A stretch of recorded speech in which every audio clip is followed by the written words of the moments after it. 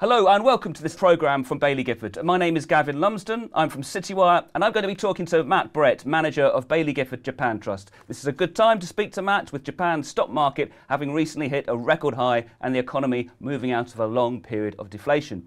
Good afternoon to you. Hi Gavin. Right, nice to see you. Thanks for making the time. As I said, I've got some questions for you, so I'll just kick off straight away with, as I alluded to, Japan's stock market and economy have been in the news a lot lately. The Nikkei 225 index surpassed its December 1989 peak in February, but the low point was way back in 2009. So I wonder what makes Japan still attractive after a long, if intermittent, recovery? Yes, I think you're right. That 1989 peak has been a bit of a psychological hurdle on the minds of the Japanese for the past now 35 years. And I think it's probably a good thing to see that in the rear view mirror now. And you're also right that the Japanese market bottomed quite a number of years ago now and has been making good progress since that time. And I think what makes Japan exciting for us is the number of interesting growth companies within the market, particularly in the medium and the smaller area of the market. And these have often been overlooked, in our view, by global investors over the recent years, given that Japan perhaps hasn't been centre of people's attention. But there's been a lot of exciting companies doing solid progress over the years. And I think that's what really makes us still excited about the prospects looking forward, even despite the fact that, we're 15 years from that bottom in the Japanese market. Exactly. And on the economic front, could you tell us what's the significance of Japan exiting from deflation? The Bank of Japan has just about ended negative interest rates and yield curve control policies. What does all that mean for investors? Yeah, so I think this is a very interesting change. And Japan's really gone through a period, post that bubble era, it had a period of deflation, and that was very difficult for Japan. And then more recently, it had this period of kind of noflation with neither really inflation nor deflation. And more recently, we seem to actually have inflation in Japan again. We're seeing property prices increasing, we're seeing wages going up, we're seeing prices of consumer goods rising in Japan. So it's quite a broad-based inflation, not anything to be concerned about, but certainly a healthy level of inflation. And I think the Bank of Japan moving away from the negative interest rate policy and taking those baby steps towards normalizing the interest rates is just really a reflection of where the Japanese economy is getting to, which is it's no longer really in those special measures of the past. It's behaving a lot more normally. And I think for investors, I think what is exciting is that, deflation is a difficult environment for investment. It really weighs on things. It makes it very difficult to achieve returns. And I think that ending of that, is helpful for a number of companies. And combined with your earlier comment about, the Japanese market getting past that 1989 peak, I think there's a real potential here for what the Japanese would describe as the animal spirits, to continue from here. That those things now, those problems of the post-bubble era, they really do feel like distant memory in Japan now. And I think hopefully what we can focus on are the individual companies and what they're able to achieve in the future. Okay. Well, talking of companies, it's good to see the Japanese stock market doing better. But why are large companies seeming to benefit the most from the recent rally? Yes, that's right. So recently, a lot of the good performing stocks have been the large export companies, driven by the weak yen environment, and also some of the large banks as people have started to worry less about inflation. And so, shareholders in the trust have had quite a disappointing period of relative returns, albeit, generally prices have been increasing because basically we haven't been able to keep up with those exporters, driven by the strong cyclical background globally and the weak yen environment. Okay, and then given that, what can you explain why you've skewed the portfolio a bit more towards smaller and medium-sized stocks? Well, essentially, this is a long-term strategy that we've employed for many years, and it doesn't work clearly every year or every few years. But what the reason fundamentally for being more interested in the medium and the smaller companies is we think ultimately that's where you have the greater growth potential, particularly when we think about the domestic economy of Japan, albeit it's recovered again. But the population of Japan is pretty static. It's a very wealthy country. So in order to find a growth company, you really need a company that's a medium company that can take share within the market over time. And that pulls us towards some of the domestic internet companies and things like that. And those companies naturally are the ones that are medium and smaller companies. And on the other hand, when we look at the index as a whole, some of the big areas we're just not super excited about. When we look at those mega banks in Japan, they're perfectly solid, but we don't see particular growth prospects there. And when we look at, for example, the big car companies in Japan, we really struggle to see how there's going to be much growth in the type of vehicles that they are selling, given the increased competition coming in the battery electric vehicle market, both from Tesla and also from the Chinese competition. So some of those big areas within the large cap area, we just structurally don't find particularly attractive. Now, that's not to say that they can't go up quite a lot for a year or two, but in the long run, we're much more excited about those small and medium-sized companies as a whole. Okay. It's been a difficult couple of years for your sort of quality growth approach. Just wondering, how cheap are these stocks at the moment? Yeah, well, I mean, there's lots of different metrics that one can look at, but I think what is striking is it doesn't seem to us that you pay much premium at all for growth at the moment in Japan. So, for example, just looking at the Bloomberg analysis of the Japan Trust portfolio, it suggests that the portfolio is only on a price to sales of 1.1 times, which seems remarkably low to me for a growth portfolio. And I think, when we look at the earnings of some of those companies, particularly the car companies, they've done very well recently, buoyed by the weak yen. But if we start to think about adjusting those for the cycle, some of those companies actually look quite expensive now to us relative to the more genuine growth types of businesses. So that's a good position from which to go from, hopefully. Your long-term themes remain digitalisation, automation and artificial intelligence. Can you update us on each of these and give us some examples of key stocks, please? Yeah, so I think this is this increased use of technology is something that we're seeing across the whole world. But I think it's been accelerated at the moment by the developments in these large language AI models. And also, in many cases, Japan is coming, particularly in the internet space, from a place that's not quite so advanced as in the West. And so we've got, companies at an earlier stage of development. So, for example, looking at that internet area, a couple of the companies we're really excited about at the moment include GA Technologies, which does online real estate sales, and also Bengoshi.com, which is a forum for lawyers. And they've also developed a kind of document signing business, a bit like DocuSign. So these companies are, still relatively small within the context of real estate or within the context of the legal system in Japan. But we believe they've got good competitive positions and a lot of growth ahead of them. And then in automation, I think we all know Japan has a very good reputation within robotics. We've got the classic strong Japanese robotics company Fanuc within the portfolio, but also, for example, we've got within machining centers DMG Mori, which merged a few years ago now, with its German competitor Gildermeister to create an overwhelming number one globally in that area, and that's managed to get the margins up, and that's been doing well. And broadly speaking, we're super excited about the prospects for automation, because what we're seeing is the potential for AI and machine vision to make robots a lot smarter than they have been in the past. And a big opportunity for Fanuc is cobots, which are robots that work alongside humans and are capable of stopping moving if they come across a human, etc. And machine vision and knowledge of the environment makes those robots an awful lot better, and we think there could be good growth potential there.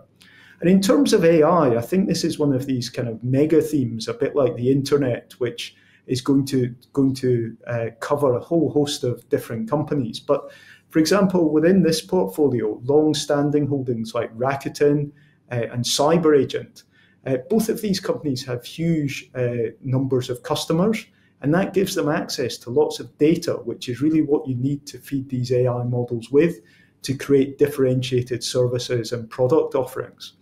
And talking to the president of LY Corporation, formerly known as Yahoo Japan, they're talking about getting efficiency gains of about 50% on software engineers, software developers, basically. And these gains are absolutely massive. And in a country that maybe doesn't have quite as many software experts as some countries, I think this is going to be a huge benefit for Japan as a whole. Okay, very interesting. Thank you. Let's turn to SoftBank, which is your biggest holding and has been a bright spot lately. It surprised the market with better than expected annual results in February. Perhaps that wasn't a surprise to you, but yeah, I just wonder, what are the prospects for Arm Holding, its biggest investment, as well as the rest of the portfolio? Yes, SoftBank's one of these companies where I think lots of people, if you read the papers, you'd imagine SoftBank has been a pretty disastrous company, but quietly behind the scenes, Mr. Son has been having some good successes.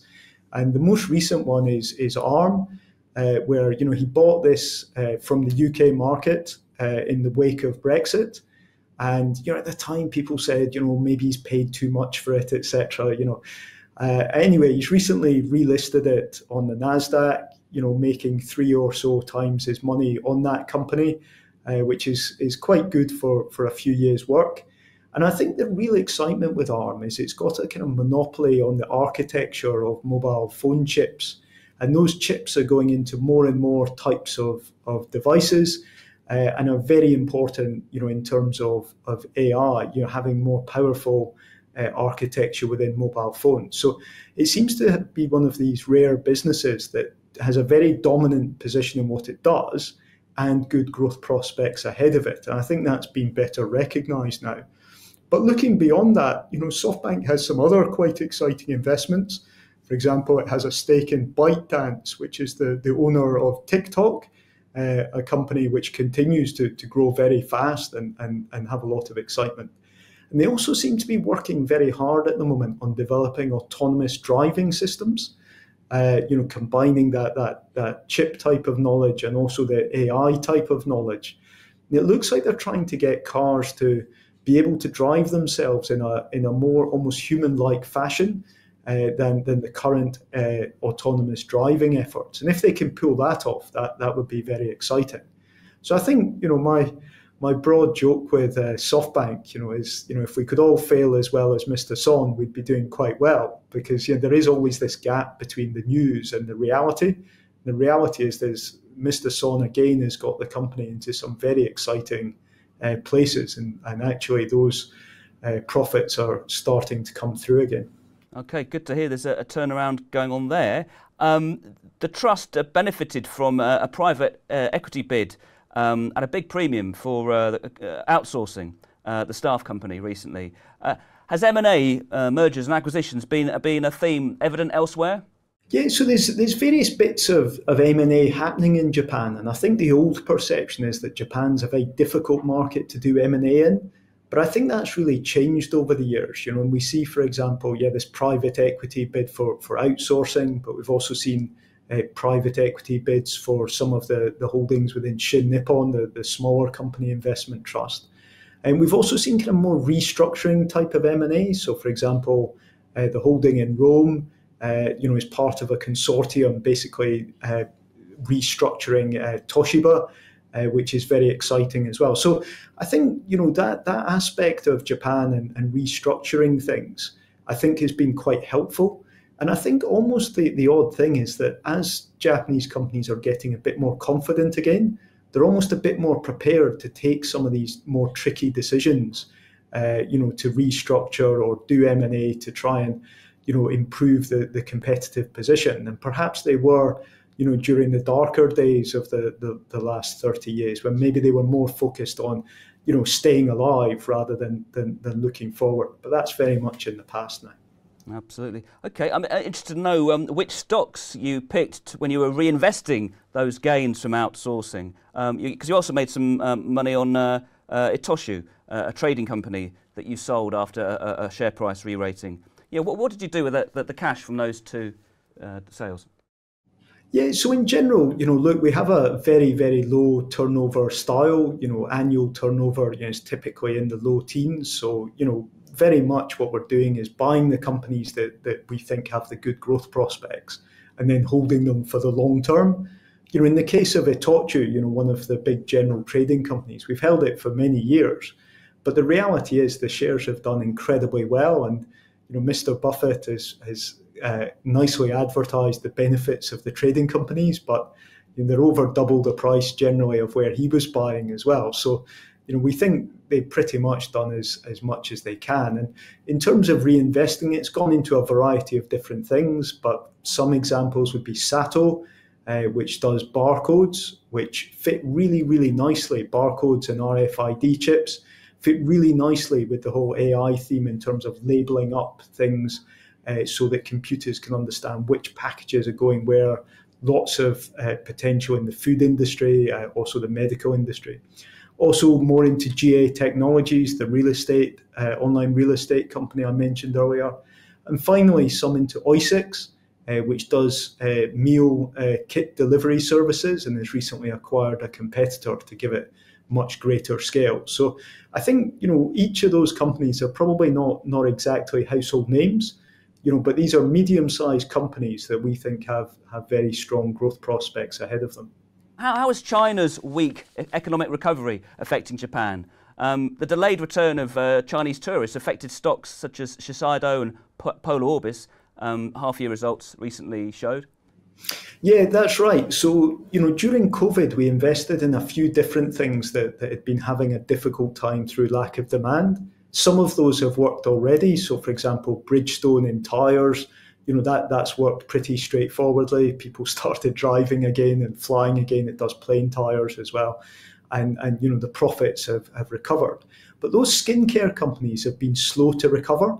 And a good part of that is the Chinese consumer hasn't really got going yet as fast as, for example, the Americans have.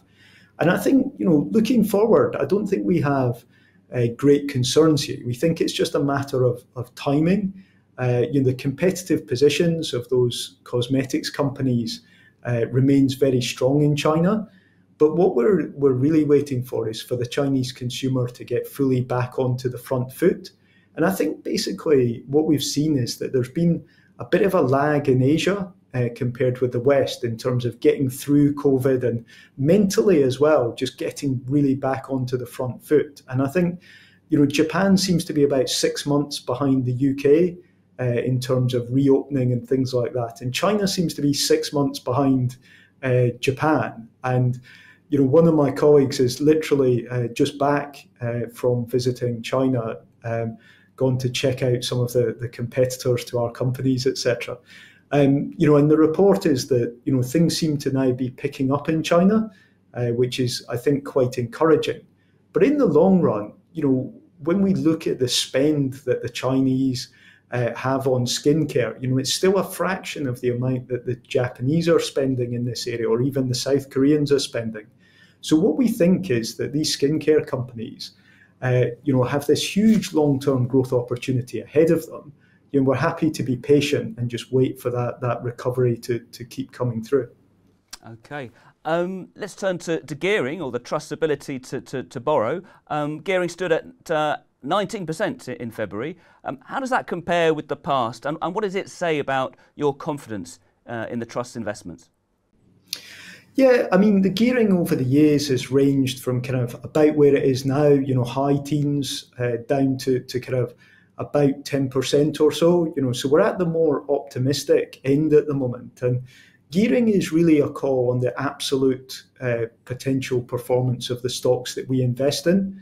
And in that sense, we still feel really optimistic because, going back to your opening comments, although the Japanese stock market as a whole has done really well, many of our companies haven't done especially well yet, and we still see a lot of opportunity for them. And that's why we've got the gearing, towards the upper end of the range at the moment. And, we wouldn't take it actively, over 20%. So we're pretty much, at the maximum level of gearing at the moment. And that just reflects the enthusiasm we have for the portfolio. Okay. And meanwhile, the Trust shares trade at a relatively wide discount of 12%. The board's been buying back shares, which is good, about 3.5% in the last half year. Again, what message do those stock repurchases convey to investors? Well, look, stock repurchases at a discount, increase the NAV per share for all remaining shareholders. So hopefully they're seen as a good thing by all the shareholders. And 3.5% of the company bought back in 6 months. It's equivalent to 7% in the full year if we keep going at the current rate. So I think, these are more than tokenistic types of buybacks. It's really, actively making a decision that discount does look wide. The board is prepared to buy back. And also the Japan Trust doesn't invest in any unlisted companies. There's not so many bigger unlisted companies in the Japanese market. So, it's very easy for us to buy back and maintain the shape of the portfolio exactly how we'd want it to be. So yes, I think there's no change to the board's fundamental thinking. It's interesting when you put that 3.5% on an annual basis. Obviously, at 7%, that's getting towards the level of obviously your a Scottish Mortgage, Baillie Gifford's big global trust, announced a big share buyback of a similar sort of magnitude, actually. Yes, I think they are similar. If anything, it might even be the case that the Japan Trust over the past 6 months is going at a slightly faster run rate. But obviously, the Japan Trust is a very much smaller trust than Scottish Mortgage, so the absolute amounts are much smaller. But yes, in terms of buybacks, it's a serious amount of buyback. Okay, thanks, Matt. Well, as a proportion, it's showing some conviction in the buybacks. Let's turn. That's all the questions for me for now. But let's turn to our audience's questions, and I'll start with one that we got just before the programme started. So I'm going to. It's a good question, but I'm going to ask it so I don't forget it. But it's about the dividend policy, which we haven't touched on, and linking it to corporate governance changes in Japan. But the question is, Japan's trust performance mirrors that of most Baillie Gifford trusts. What I'd like to know, says the investor, is how the regulatory changes in Japan encourage, among other things, increased payouts to shareholders. Baillie Gifford has, over the years, made a big thing of its trust not paying a decent level of dividends, being growth funds. However, it's periods such as the last couple of years where being paid while one waits for capital returns is helpful. So, there's an investor appreciating the dividends. But, what is the trust dividend policy at the moment? Yeah, so essentially there's two parts to this. There's the dividends coming into the trust from the underlying holdings, and then there's how the company itself treats the dividends. So in terms of the dividends coming in, we have seen quite a rapid increase in companies paying out more than they used to. And this is part of a long-standing journey. I'm not totally ancient, but when I started doing Japan, you'd meet companies and they'd say our dividend policy is 50 yen. And you say, why 50 yen? And it was just 50 yen. It had no relation whatsoever to the earnings or the balance sheet or anything. It was just 50 yen. And now, we went through a period of focusing on payout ratios. And now, with the governance code and the stewardship code, companies are increasingly, thinking about the balance sheet as a whole and how much is appropriate to pay out. And that journey has continued. And obviously, although it's not the main focus of this trust, the side effect is, more dividends being paid out even by the growth companies. And most internet companies in Japan, most companies indeed, pay dividends, which is quite different to many growth companies globally. And the trust has got that income coming in. So, over the past few years, there's been quite a dramatic increase in the dividend being paid out by the trust because to start with, it had accumulated revenue deficit, and that was paid off first. And so the trust first paid a dividend of under 1 pence a share back in 2018. And then the dividend since then has gone 3.5 pence, 4.5 pence, 6 pence, 9 pence, and last year 10 pence. So the yield on the trust at the moment is about 1.3%, which, the focus remains very much on the capital growth. We're not trying to run a particularly progressive type of dividend policy, but it just happens that those dividends have been increasing strongly from the underlying holdings. And then the trust, the board has been, paying out the minimum dividend rounded so far, and that's been the outcome. Now, the one thing I should also note is that, of course, all the income is in yen. So, the dividend as paid out in sterling, you could see variability on that because of the effects of the currency. But I think, it just really reflects the dividends that are coming in. And when dividends come into an investment trust, the vast majority of them are automatically paid out to maintain the investment trust status. And that's what we've seen in the past few years. And looking forward, I don't see any sign that the company's enthusiasm for paying out dividends is diminishing. And the other thing is you're also getting quite significant buybacks from many Japanese companies. And you don't have much options issuance in Japan. So often we've got dividends coming in and growing on a shrinking share count for many of the businesses, which in the end, should be quite helpful to the shareholders of the Japan Trust. Okay, and actually, the question about you mentioned the currency, which can be quite volatile and affect investor returns, as you just said. How do you manage the currency side of things? Do you hedge it at all? So basically, we run the trust entirely effectively in yen. So we don't do any hedging. It's an unhedged vehicle. And the board has considered in the distant past hedging, but decided not to consider doing it. And the loans that the trust has for the gearing are all in yen. So they don't create any currency exposure either. So where there are borrowings, they're being borrowed in yen, all the investments are in yen. But obviously there's a translation effect back into sterling in terms of the reported results. And there's a translation effect in terms of dividends. The amount being paid in sterling is obviously dependent on both the amount coming in yen and then also the exchange rate. Okay, thank you. I've got a question about the revenue returns, which I think might link with dividends, but maybe with the currency as well. But a question from an investor who notes that the revenue return per share rose strongly from 2017 to last year, but then fell back. They wondered what has been driving that. I think there's two effects here. There's a bit of a currency effect going on with the weakening yen and then being translated back into sterling, which is what you will see within the accounts. And also, as it's been a very difficult environment for growth companies in Japan, we've been slightly leaning the portfolio towards some of those smaller, higher growth companies, and they're often coming with a slightly lower dividend yield. So what we're aiming for here, is for total returns. And if we see more opportunity within something that yields a bit less, then we'll happily sell the higher yielding company in order to buy the lower yielding one.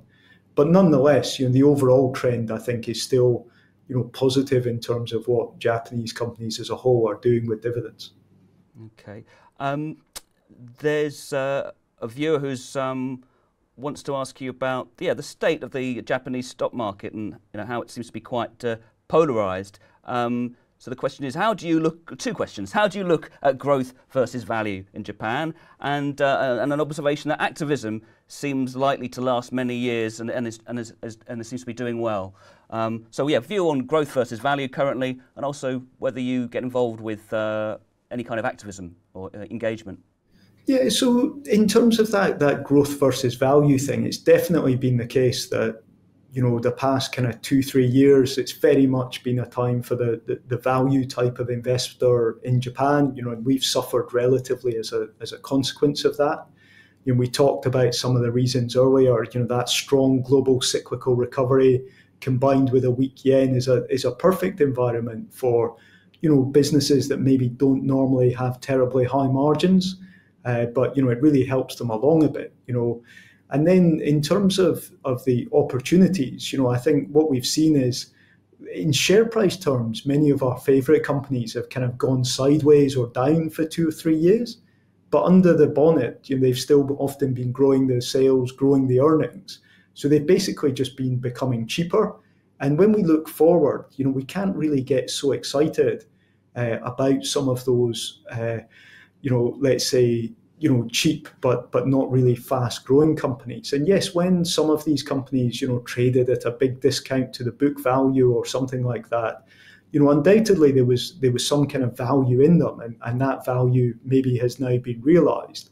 But looking forward, they're still the same companies as they were before. They're not likely to have a high growth rate ahead of them, and therefore we don't find them so exciting.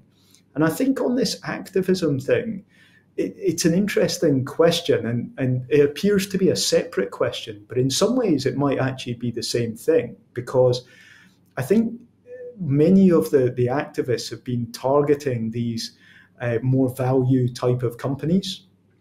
And as a result, it appears there's been very good returns from activism in Japan.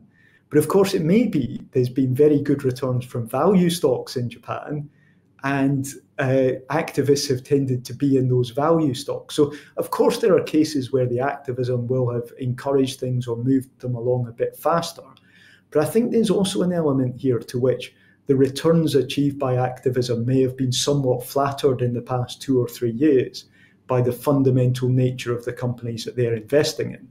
Now, when it comes to us, I mean, generally speaking, we invest in companies with management that we like. And generally we're backing the management. There are occasions, when we have made observations, with regard to the balance sheet conservatism, maybe, we should think a bit about that, etc.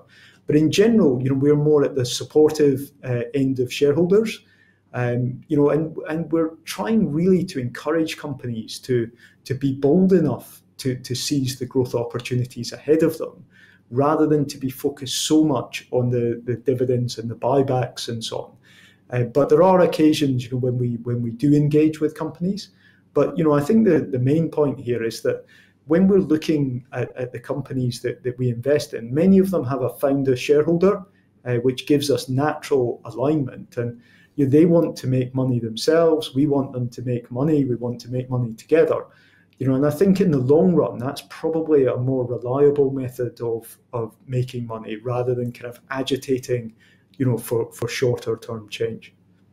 Understood. I question here about what lessons may have been learnt from reviewing the performance difficulties of the past few years. Has style and diversification of portfolio been reviewed during this period, or as a result of this period?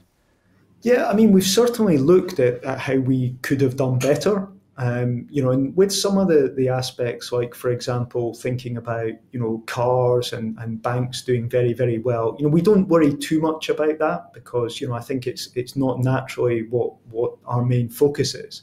But one area that we have picked up on, is we did sell out of some companies like Advantest and Disco. Advantest does memory testers, and Disco slices up wafers. Now, these companies have come very much into the focus in the last year or so with that AI boom. And looking back, we were perhaps too hasty to exit those companies. Now, the reason we did is because we saw even more opportunity in some of the internet, more software type of businesses from AI. But certainly, had we not done that, the returns, would have been better. And I think that's something that is a learning point.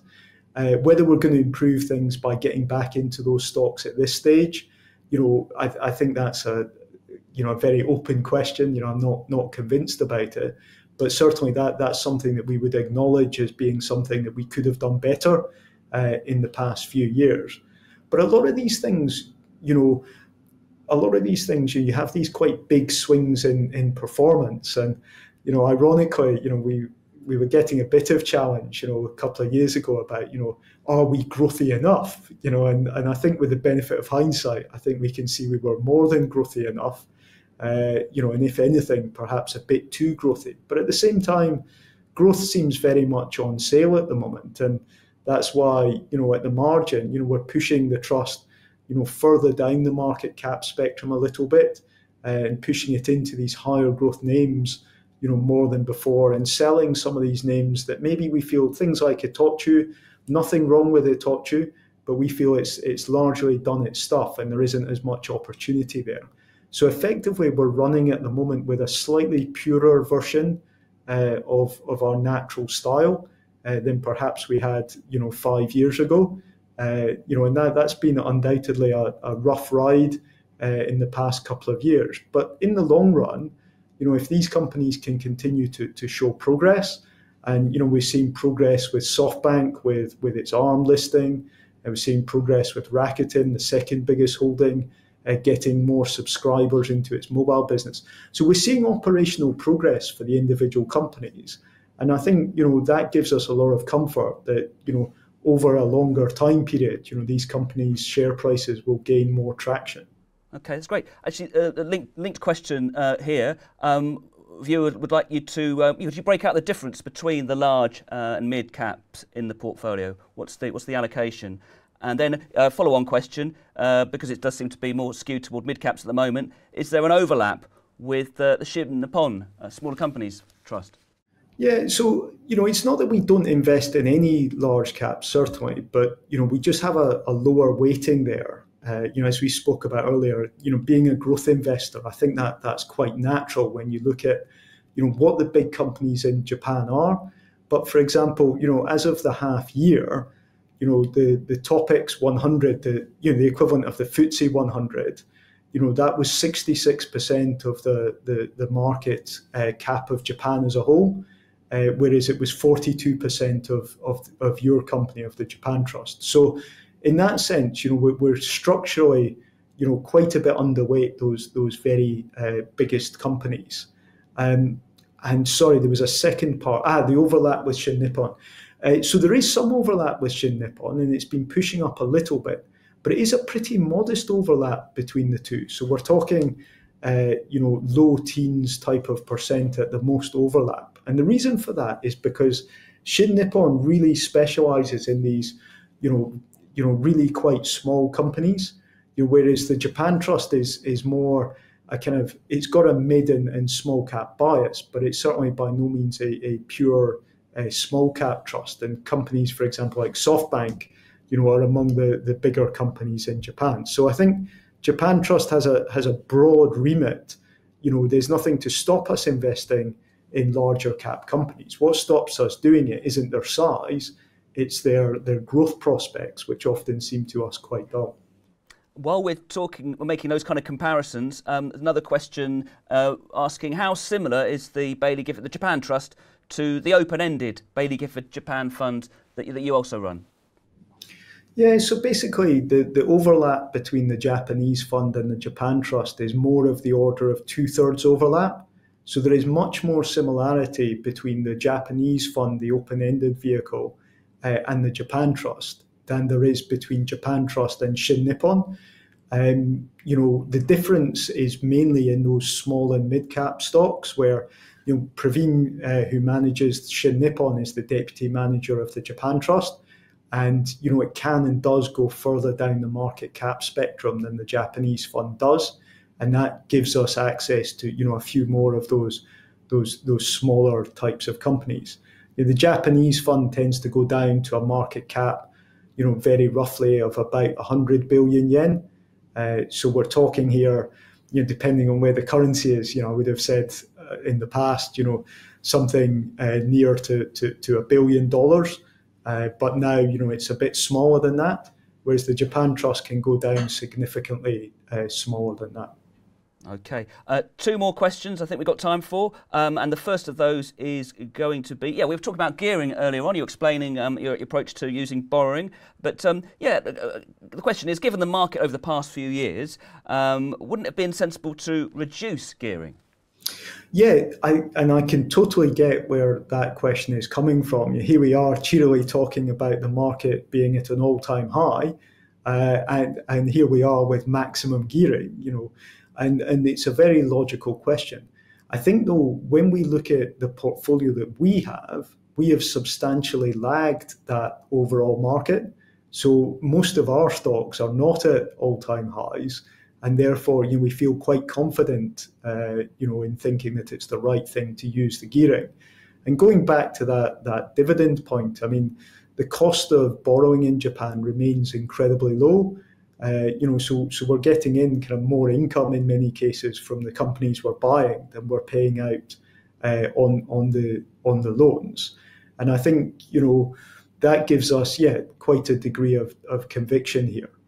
Okay, brilliant. And so the last question is, I mean, again, given the difficult few years, looking ahead though, you've expressed your conviction in the growth stocks you've got, but it's an inevitable question really from an investor. What is going to improve the performance over the benchmark in the next few years? Well, I think at the end of the day, what I would expect to improve performance versus the benchmark is how those individual companies do. So, when I look into the benchmark, I see those big car companies often with earnings that are hitting all-time highs in the case of Toyota Motor. But as I look forward, 5 to 10 years, I see loads of competition coming, from those Chinese battery electric vehicle makers, from Tesla. I see potentially it being a very difficult environment for Toyota going forward.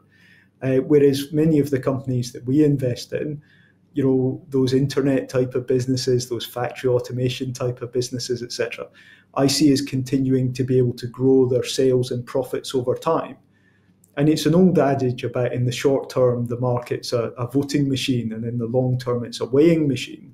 But I think, the type of situation that will help us is if those sales and earnings keep coming through for our companies, and you start to see some of those, more value type of companies, struggling to grow their sales and their profits, I think that's when you'll start to see the differential in share price performance. But look, telling exactly when things go well or badly is a really difficult thing. Who would have known during COVID, for example, that Baillie Gifford portfolios would turn out to be quite a good place to have your money. If you'd asked me in advance, there's a global pandemic coming, will it be good or bad? I think it would have been a brave thing to say that it would be a good thing for the portfolio, but actually it turned out that it was. And similarly, we are in a situation now where, we have already seen quite a big global recovery coming out of COVID. We've seen this burst of inflation, which has been, difficult and confusing for people, and has probably weighed on the prospects of growth companies. But we've also seen, digitalization and AI continue to develop. And I think, in terms of the companies we have, we think many of them remain, very strongly positioned for the future.